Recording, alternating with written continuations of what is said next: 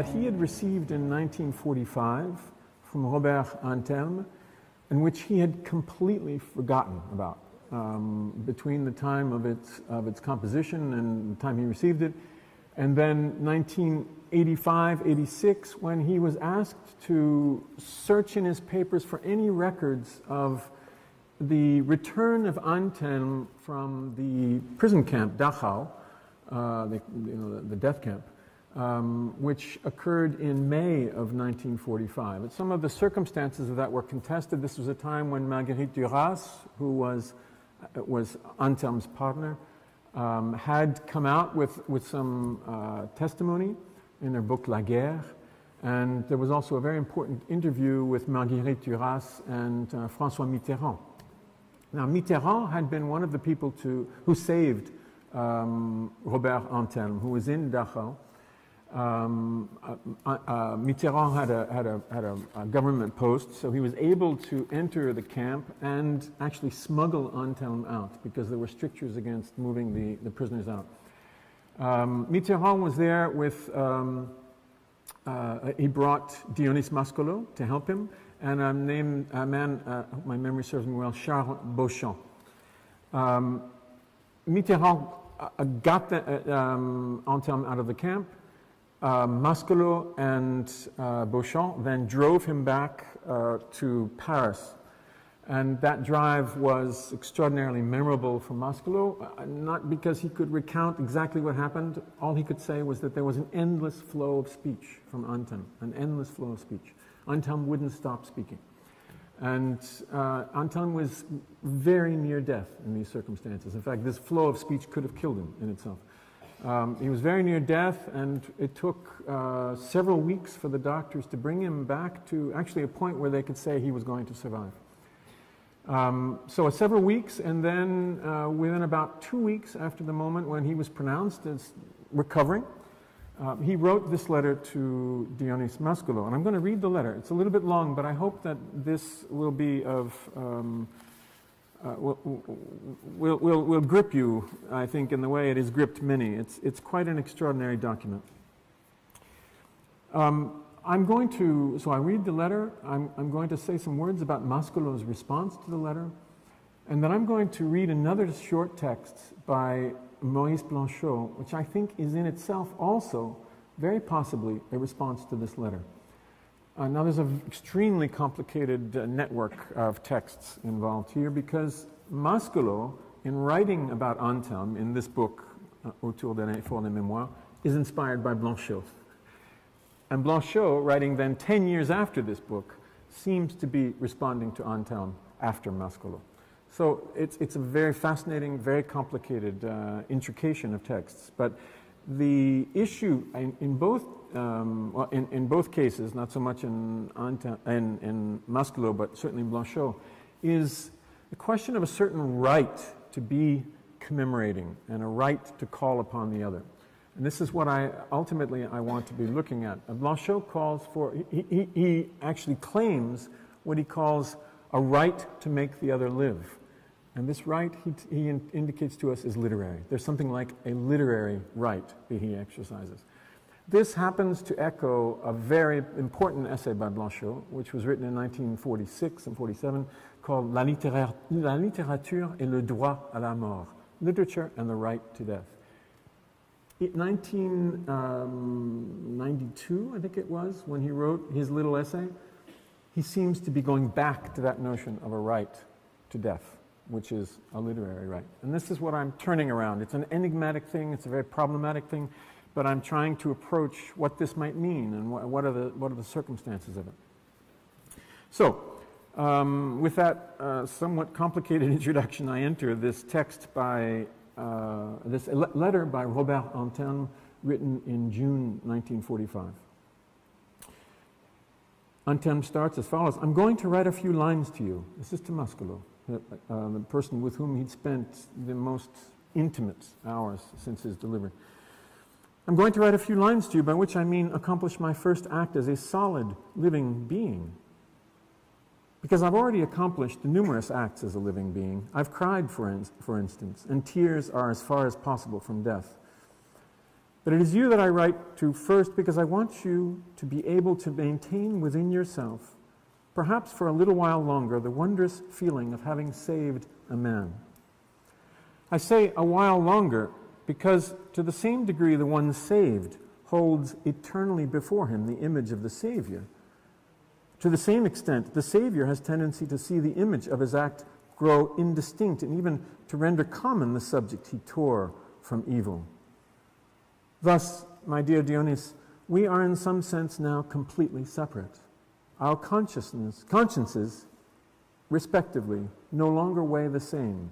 There will always be some indiscretion in my eyes, in my words. You will try not to see. I'd like to tell you other things on this subject that seem important to me, but I'm aware that I run a fairly grave danger. Dionys, I think I no longer know what is said and what is not said. In hell, one says everything, and it must be for this that we recognize it. For my part, it is certainly in this way that it was revealed to me.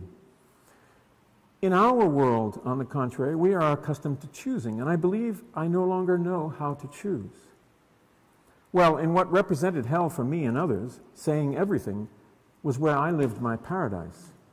For you must know this, Dionys, that during the first days when I was in my bed and I spoke to you and to Marguerite, first of all, I was not a man of this earth. I stress this fact that haunts me retrospectively. I continue to read. To have been able to give freedom to words that were barely formed and had no years, no age, but took shape in relation to my breath. This, you see, this happiness wounded me definitively, and at this moment, I, who believed myself so far from death by some affliction, typhus, fever, and so forth, could think of dying only from this very happiness. And now I have begun again to give a form to things. At least my spirit and my body try to. But I repeat, I think I can no longer choose. In what I am saying, there are surely tremendous vulgarities in what you call in your laughter an incredible tyranny. So, am I going to have to reclassify myself, whittle myself down so that one sees only, once again, a smooth envelope? You'll tell me that my language is ill-fitting, and the best oil is one that reveals 1,000 rough points without ceasing to be oil. In reality, I believe that the problem I'm posing is nonetheless a moral one. I have the feeling, which perhaps not all of my comrades have, of being a new being, not in Wells's sense of the word, in the fantastic sense, but on the contrary, in the most hidden sense. So that my true sickness, which began so tenderly just a few weeks ago now, and at that time it was still bearable, now reaches its maturity and becomes very intractable. Here is an appendage that grows, a spirit without channels or compartments, a freedom perhaps ready to grasp itself, perhaps ready to annihilate other freedoms, either to kill them or better to embrace them. So, if one wanted to see a man take form, one might observe me up close, taking into account the morbid character of the formative process. Forgive me for insisting. It must be unbearable for you who go on to hear someone speak of his original indeterminacy. I think there is even something boorish in all this, and that you will be right in answering that in a few months I will have ceased being reborn, that I too will get on, and no doubt even along that abandoned path that I left a year ago. You'll tell me this, Dionys, or not. You'll think it or not, depending on whether you will or will not have some faith in man. You are certainly one of the few beings in whom I most fear fatigue. I mean despair. There are many whom I've loved a great deal and whose despair left me indifferent, by which I mean a kind of definitive state. I left them in this state, or I rebelled and struggled to bring them back. For you, Dionys, whose despair must constantly mix with joy, flights, and unfathomable pauses, I could not bear that this despair fix itself and become established. I told you I was not afraid, and that such was my sole fear. If you laugh, if you tease me in saying that you have never seen so much future, I will tell you that I recognized in myself the right to have this fear. I stopped there because my hand was hurting, and I'm going to stop there because I don't want to push too long in reading. There is a second part to this letter. The first part is written in the evening. There's a terrible storm that evening. He stops in fatigue, and the next morning he says, I realize that I've been foolish. This is impossible. And he he leaves off. There's a kind of closure to the letter. There's a closure to the address that's happened. It's as though there's been a kind of catharsis. That freedom that's been growing, the desperate state he's in of not knowing what to say and what not to say, comes to a culmination in that last statement, I have a right to fear your despair. And then it closes, and that's it. So there's this little window, and this window, I think, is what is responded to by the authors that I want to pick up. I think, so now I enter into my commentary. I think you will have heard why, when I was asked to think about the notion of the undecidable, I thought of this letter. Because he's going back and forth. Is it hell? Is it paradise? Am I sick? Am I reborn and healthy? There's a constant indeterminacy. He never talks about the indestructible, but the letter addresses the bounds of linguistic freedom and social usage, and thus the laws of propriety, which come to appear uncertain under the pressure of an imperious need to speak. The undecidable, or what became such for Antelme, involves what can and cannot be said, where the one speaking is driven to say all. What can and cannot be said in a social relation on the one hand, and over against this, what must be said for the preservation of an exceptional relation, where the one who speaks perhaps holds the power to save another or something in another in a special sense. Another who in this case has saved him, and upon whom this one saved is still in some degree dependent. I call the situation exceptional, and it certainly is in many respects, but I think we should also recognize its general character, in that the act of speech that presents an undecidable character in this case engages something of the speech that Emmanuel Levinas evoked when he referred to a trauma that might be brought to the saying of the other in the ethical relation, that might be brought by the saying of the other in the ethical relation, and to the decision to speak or to kill that also presents itself in that relation. The undecidable in this instance inheres in the ethical relation as such, or what Antelme refers to as a moral problem. And it involves what Antelme does not hesitate to name, despite the doubt and the ambivalence that resonates in all his statements, a right with respect to the other. The conditions for addressing this other are undetermined, profoundly unsure, but a right speaks in this that is not in question, at least not to Antelme. The striking surety of Antelme's appeal to right in this address to his friend goes unremarked in the 70-odd pages of Mascolo's response. That's the text written in 1986, which takes the form of an attempted anamnesis, 40 years after the fact, and devoted to the meaning of the letter and its repercussions in his life. Somehow, Mascolo does not register that reference to a right, even if he seeks to respond to the concern in which Antelme claims his right to fear for Mascolo's ability to remain in the relation to which he is summoned. I'm going to try to suggest why this is true, and in attempting to develop this point, I will juxtapose it, as I was saying a moment ago, to another response from Maurice Blanchot that was composed 10 years after Mascolo's memoir. It's actually difficult to prove that this second text responds in more than an indirect way to Antelme's letter. It could be that Blanchot simply heard the same thing, the same address, in a way of speaking and being that Mascolo sought to capture with a term he used for Antelme, which was inconsolé. Antelme was someone who could never be consoled in some way. But I do not doubt that we are dealing with two divergent responses to the same undecidable, the same infinite in the human relation to speech. I'll be very elusive right now, but let me note that Antelme once defined friendship as the multiplication of death and difference. It's a phrase that Deleuze found quite arresting. In the responses of Mascolo and Blanchot to the speech of Antelme, I think we witness something of this kind in a profoundly affirmative form.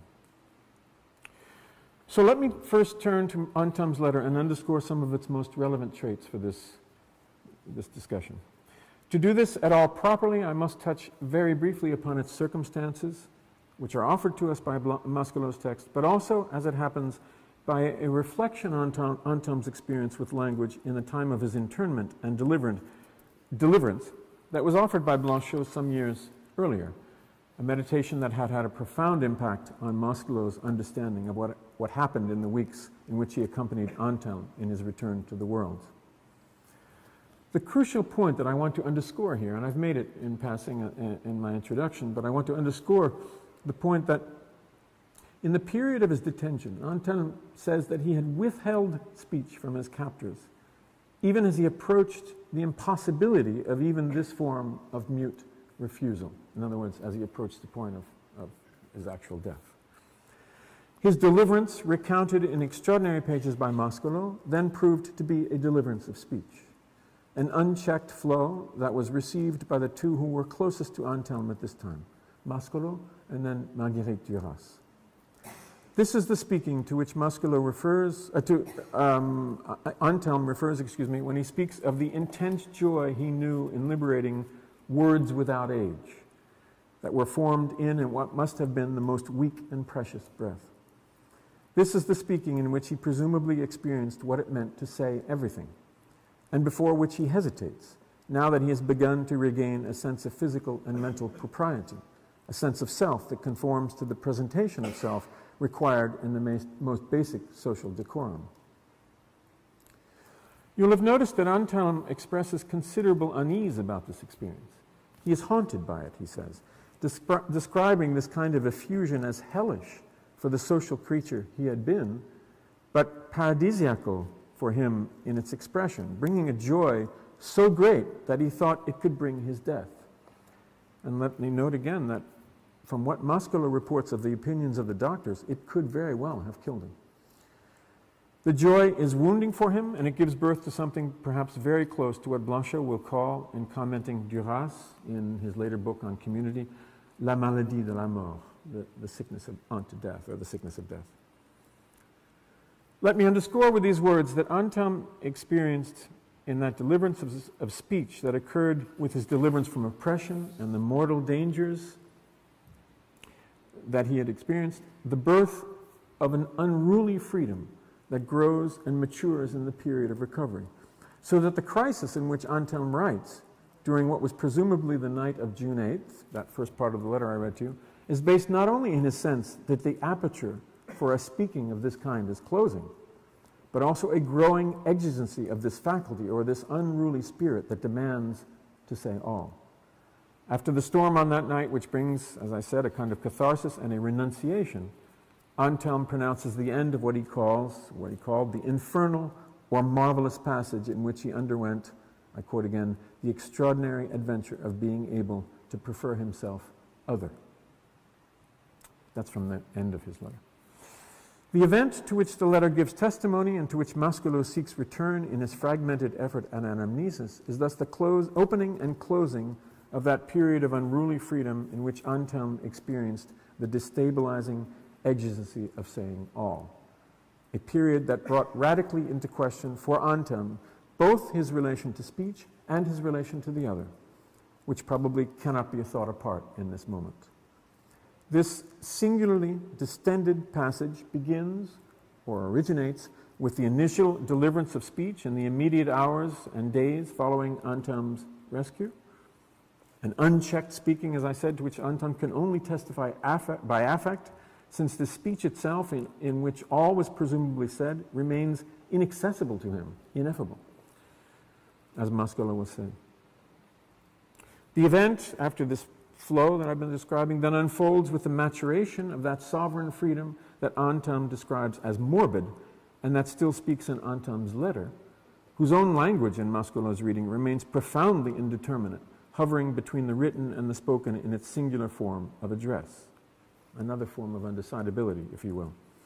The closure of the letter then marks the end of this event and the end of this free address. Mascolo's commentary, what I have called an anamnesis, since it draws from sources that exceed recollection or reflective thought to approach something profoundly repressed. Again, he had forgotten the very existence of this letter from between 1945 and 1985. This commentary, this anamnesis, represents an effort to regain access to this event of speech, which in its inexhaustible and untouchable reality, as he puts it, constitutes, I quote again, that thanks to which our presence to the world took on meaning and remains founded. He's talking about Duras and himself. That event of speech is that thanks to which our presence to the world took on meaning and remains founded. This is, once again, I'm insisting, an event of language. And Mascolo insists on this quite strongly. It's not just Antelme's return, it's this speech. An event of language that sent into a form of exile those who experienced it, most immediately Mascolo and Duras, and then Antelme himself with them in a singular form of community. Robert, Mascolo writes in his testimony, I quote, remained bound to what he says in the letter all his life, and we with him. He threw us into the place from which he speaks, and we never came back from it. He had, in his return, deported us with him. So, end quote. To approach then in our turn what I have been tempted to term somewhat loosely undecidable, we have to approach that site of speech. Or perhaps better, since we are dealing with the letter, its space of writing, in relation to which Mascolo and Duras suffered a displacement so profound, according to Mascolo, that it produced, I quote, a communization of the soul that drove them and those who joined their company, including Blanchot, some years later, toward new forms of community. But gaining that site of enunciation, or that writing where the exigency of saying all was at stake, was hardly easy for Antelme himself in the first days, because saying all, as Mascolo recounts, meant confronting and communicating a fear. Mascolo reports that Antelme's first words were urgent, even desperate. He wanted to convey his experience in the camp, knowing that his death could be imminent. And I quote, in his physical exhaustion, he is nothing but speech. I don't need to question him. He says everything. Everything he has lived for the last year, episode by episode, without order, one episode evoking the other. Keeping silent for more than a few minutes would be impossible for him. He speaks constantly, as though under the pressure of a constant flow, possessed with the truly inexhaustible need to have said the most possible before perhaps dying. And death itself clearly was no longer important to him, except by reason of that urgency of saying all that it imposed upon him. I don't think we will sleep more than 4 or 5 hours during the 2 days of the return back to Paris. Mascolo tells us that he captured these faint words in an obscure fashion, claiming on one page that he would be unable to recall them, while noting on the succeeding page that he registered them in such a way as to be capable of restoring the essential should Antelme die. Saying all, then, for Antelme meant, in terms of what I've been quoting just now, this meant communicating the experience of detention in all its dimensions. But it also meant, as we will learn now, exposing a fear of the more profound message that Antelme bears, and a fear for the possibility of its reception. I quote again, even though he, Robert, cannot be certain of his survival, everything he says to me, still punctuated in moments by visions, people, or sights, says above all the fear or the difficulty, even the impossibility, after having willed to survive, of living again. This comes directly from the other side, from beyond the grave, no doubt with the aid of the night. Now, Mascolo understands the difficulty voiced here as deriving from the self-imposition of a terrible responsibility. To choose to live, he argues, presumably from what he has heard from Antelme, is to remove from oneself every alibi with respect to what one does with this life. The burden is infinite.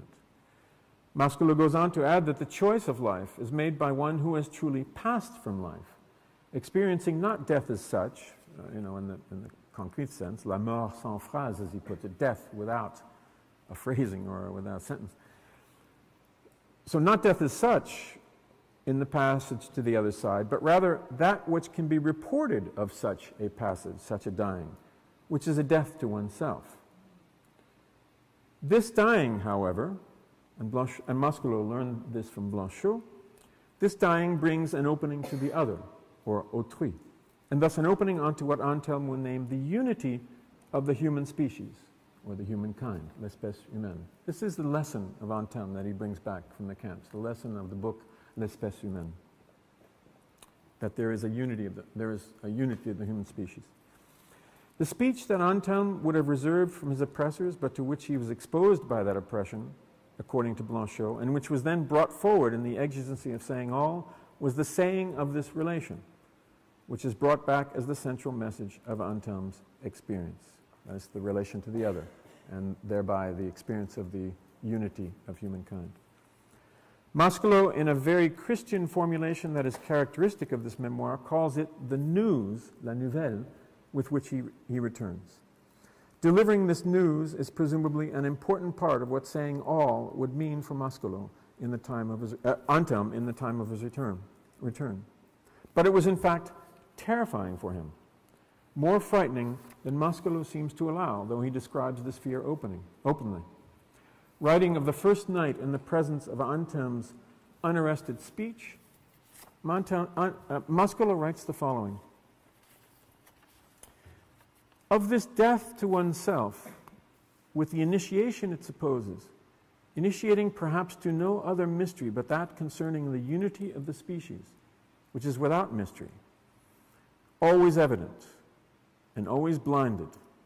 Of this death, Robert in this night brings me the news, la nouvelle, not in some sense of victory or some new assurance, but rather in the disarray, the confusion, and almost shame. That shame there would be in avowing improbability, incapacity, and perhaps non-desire before rebirth. Everything he says leads me to understand how he ended up finding himself constrained to be other, autrui, for himself." Taking over here Maurice Blanchot's words. This is Mascolo speaking. He's citing Blanchot to say that Antelme has been constrained to be the other for himself. But at the same time, having lost himself to himself in this way means, and here is the confounding revelation, that there opens a future, in a sense, more redoubtable than death itself, namely, to have become for myself something sacred. Now, I have to go a little bit quickly now because there is an awful lot to discuss in terms of this sacralizing gesture that Mascolo makes at this point. I'm inclined to see that move, that gesture, as in some sense a turning away from something that can't quite be assumed.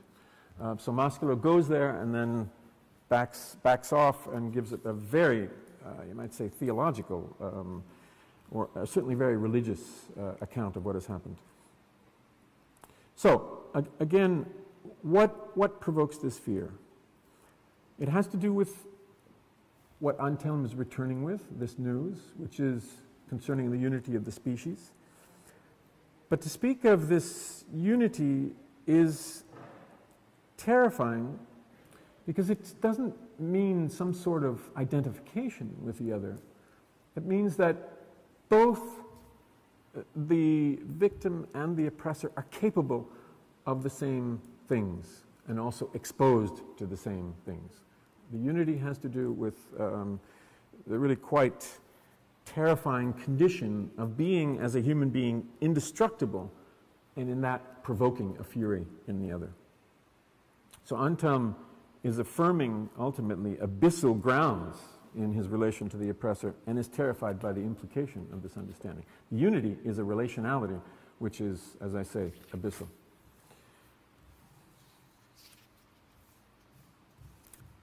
Mascolo himself must have known something of this fear. The mere fact that he could have forgotten the existence of such a letter for 40 years suggests that something in it threatened him. Its open impropriety may have sufficed for this effect. He might have backed away from it. And maybe the message it bore was so profoundly familiar to him at that moment that the fact of the letter didn't stand forth for him in particular. But nonetheless, he forgot its message. He forgot its existence. And I do believe that there is real courage in his attempt at anamnesis after those 40 years, in his confrontation with the question of what can be said or cannot be said, and in his effort to decipher the meaning of the letter for himself and his friends. But there's something of Robert's fear that Mascolo does not reproduce in his attempt to answer Antelme's words regarding the despair that could easily overtake him. That answer of Mascolo comes in the account of the effect Antelme's return had on the lives of Mascolo and his friends. Its profoundly deporting effect. Becoming Jewish, he spoke of a becoming communist, but also a becoming Jewish, with Antelme, in the wake of the event of his return, is offered as an obscure assumption of the import of this event of speech. It is in this movement of becoming other, becoming Jewish, becoming communist, the working of a spirit that was less than conscious in its feverish stirring and pursuits, but which, for Mascolo, assured a continuity with the event and actually, he says, made possible the anamnesis he's undertaking. By the work of this spirit, in short, he and his friends did not succumb to despair in the way Antelme had feared. But Mascolo also seems to be defending himself from that possibility of despair, and his construction of the event of return bears marks of that defense. Here, let me return briefly to Mascolo's tendency to sacralize the very presence of Antelme and the message he bore. Time hardly permits me to analyze the pertinent scenes, but let me note that in the pages following the ones from which I have cited regarding Antelme's extreme ambivalence with respect to his own decision to return to the world, Mascolo provides an account of an incident in which he claims to see in Antelme's person the communication of the news with which he returns. The scene, which Antelme names an ecce homo, involves Antelme's assisted entry into a brasserie in the course of his return to Paris. His appearance, his image, as Mascolo refers to it, provokes what Mascolo names, I quote, a common passion of thought, which is first in admiration of what is first recognized as, I quote, the preservation of a refusal opposed to what could be no more than an ungraspable neutrality of evil. Mascolo then qualifies this presence as one of a second innocence, a source of certain truth that provides innocence in knowledge. The legible silence of this presentation, Mascolo continues, was, again, an event of speech. The silence of the presentation is an event of speech. The avowal on the part of one who knows that there is no issue from the condition of being human, martyrdom itself not serving this end, that such an absence of escape also cuts off retreat in despair. So before Antelme's presence, the strange presence subsisting in an effacement or what Mascolo calls a uselessness of time, there is, I quote, a positive and stable indeterminacy between what is from here and what is from elsewhere. Before this, despair is not possible. Mascolo's response to the fear addressed to him by Antelme, namely that he would succumb to despair, that he would lose the capacity to relate to that being in development, that free and somewhat frightening, monstrous being in becoming. Mascolo's response to the fear addressed to him by Antelme thus takes the form of a reassurance to himself and to the reader that the link to the moment of their greatest intimacy is secure, that he cannot lose sight of the epiphany in which the ground of the intimacy he knew, in and by Antelme's effusive speech in the first days, was given to him. Whatever contingencies might intervene, the despair Antelme feared would never take hold, or so Mascolo claims. It is indeed quite a claim. And I hesitate to question it, even though it is not at all clear to me that it can be made consistent with what Mascolo evoked of the fear, the difficulty, and even the impossibility of living again after having willed to survive. I'm going to pass now to my second part.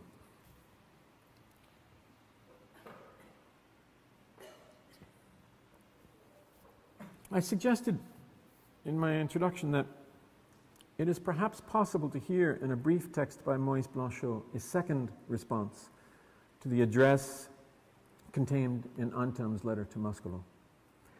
A second response to the address and to the fading of the experience that made the address so urgent in the night when Antelme began his letter.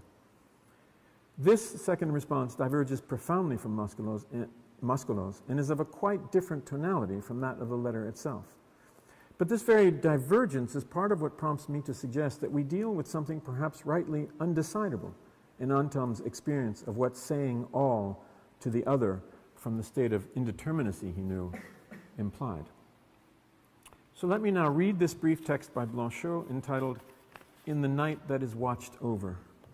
I hope that if anything comes from this presentation tonight, you'll enjoy these two brief texts that I'm reading, because I think they're both extraordinary. This is a text, again, written, if my memory serves it well, it's 1992. I could be slightly off on that. The French is Dans la nuit surveillée. It's very brief. In the night that is watched over. It's often collected in Blanchot's political texts, interestingly enough. And you'll see why this is possible, but it's a curious editing gesture. So, in the night that is watched over. It is slowly, in those nights when I sleep without sleeping, that I became conscious, this word is inappropriate, of your proximity, which is distant nonetheless. I persuaded myself that you were here. Not you, but this repeated phrase, I am going far away. I am going far away. I immediately understood that Robert, so generous, so little concerned about himself, was not speaking to me about or for himself, but of all the places of extermination, of which, if it was him speaking, he listed a few. Listen to them. Listen to the names. Treblinka, Chełmno, Belzec, Majdanek, Auschwitz, Sobibor, Birkenau, Ravensbrück, Dachau. But, I say speaking, not speaking, do we forget? Yes, you forget. You forget all the more for remembering. Your memory does not impede you from living, from surviving, nor even from loving me. But one does not love a dead person, because then the meaning escapes you, the impossibility of meaning, the non-being and impossibility that is non-being. When I reread these lines, I'm still reading, I know that I have already, when I reread these lines, I know that I have already lost sight of Robert Antelme, the incomparable friend I knew. He was so simple, and at the same time so rich, with a knowledge that the greatest minds lacked. In the experience of servitude that was his, even if he shared it with others, he kept the human truth from which he knew not to exclude even those who oppressed him. But he went even further. Not recognizing a companion, Kay, he had come to see in the infirmary, who was still alive, he understood that there is a nothingness in life itself, an unfathomable void against which one has to defend oneself, even while acknowledging its approach. We must learn to live with this void. We will maintain plenitude, even in nothingness. This is why, Robert, I still have my place next to you. And this night watched over, in which you come to see me, is not an illusion where everything would disappear, but my right to make you live, even in the void I feel approaching.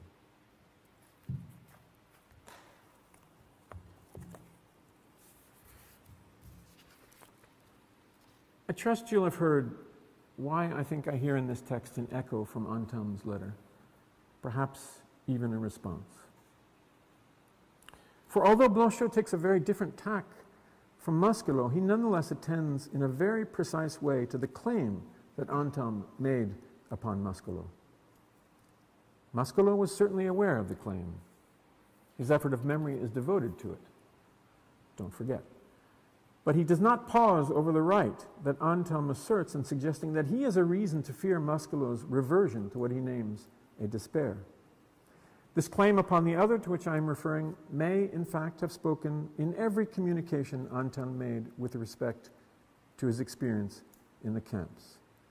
As I said near the outset, it may have been part of what Mascolo described as the disconsolate side of his being. All who were in his company would thus have known it. So again, there's no way of demonstrating that Blanchot responded specifically to the letter we've been reading, even if he was intimately familiar with it, and he certainly was, by reason of this. I know this by reason of the circumstances of the publication. But it is striking that Blanchot seems to return to one of the most acute moments in Antelme's address to Mascolo, that moment when its urgency was most critical. Here again is the last sentence written that first night of Antelme's first act of writing. If you laugh, addressing Mascolo, if you laugh, mocking me a little, if you respond that you've never seen so much future ahead, I'll tell you that I recognized my right to this fear. In other words, if Mascolo says, oh, come on, you're doing wonderfully, we have a tremendous future ahead, at that point Antelme says, no, I have a right to my fear that you're losing what I'm trying to communicate to you. And then here again is Blanchot's sentence. The night watched over in which you came to see me, is not an illusion where everything would disappear, but my right to make you live, even in the void I feel approaching. In either case, the word right stands forth quite powerfully, even though it is spoken from one side and then the other of Antelme's passing. To establish properly the bridging and the transformation that occurs when Blanchot takes over the term, I would need to undertake a quite extensive commentary on Blanchot's understanding of Antelme's experience in the camps and in the ensuing days, and I would need to pause at some length over the term that Blanchot uses throughout the post-war period, which is effacement. Basically, he sees in Antelme's experience something he calls an effacement of the subject, and this is something he thinks as proper to the experience of writing. Essentially, but all too briefly, Blanchot understands Antelme's experience to be one of extreme exposure, to the point, as Mascolo himself notes, quoting Blanchot, that Antelme became other to himself, autrui pour soi-même. Or, as Blanchot puts it a bit more radically in his own essay on Antelme, he became host to the other. He became host to the other.